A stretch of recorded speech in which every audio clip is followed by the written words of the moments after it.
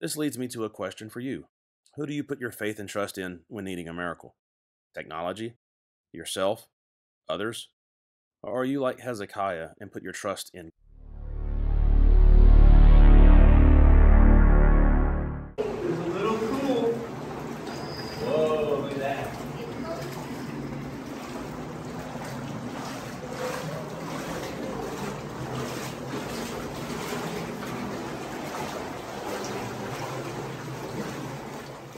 Welcome to Hezekiah's Tunnel, the featured attraction on our last day of touring. This location is one of the best examples of seeing the Bible come alive. Now, I will get into the biblical narrative in a moment, but first, I just want to talk about this tunnel constructed roughly 2,700 years ago. What is so special about this old 1,750-foot tunnel of water? The miraculous way it was constructed. Just like Nehemiah's wall I discussed in my last video review, Hezekiah's tunnel is located in the city of David, which is where biblical Jerusalem was located. The Gihon spring was the city's water source, but it was located just outside the city walls. The Gihon spring is also where King Solomon was anointed king, and this is the presumed spot where this anointing took place. Hezekiah wanted to divert the water from the Gihon spring into the city walls to prevent an enemy from blocking off their water supply during a siege against the city. To get this tunnel completed as quickly as possible, Hezekiah commissioned 2 teams to start chiseling out the tunnel from opposite sides. The miraculous part, the 2 teams ended up meeting in the middle.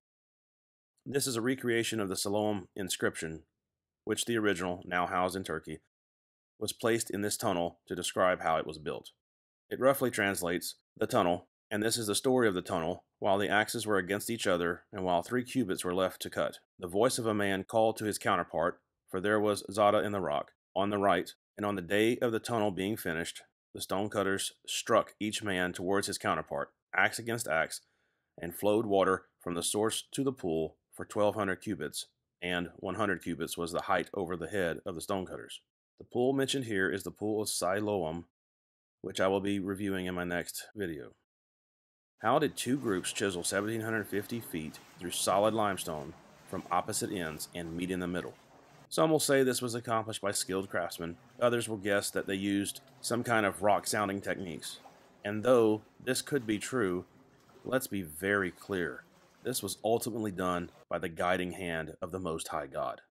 This leads me to a question for you. Who do you put your faith and trust in when needing a miracle? Technology? Yourself? Others? Or are you like Hezekiah and put your trust in God? See, King Hezekiah was one of the few great kings that was committed to God. Hezekiah trusted in the Lord, the God of Israel, and there was no one like him among all the kings of Judah, either before him or after him. He held fast to the Lord and did not stop following him. He kept the commands the Lord had given Moses. Now let's look at what was going on at the time of Hezekiah and why he had this tunnel built. The dominant power of the day was Assyria, who had already taken captive the northern kingdom of Israel. God allowed this to happen for their constant refusal to worship him as their one true God.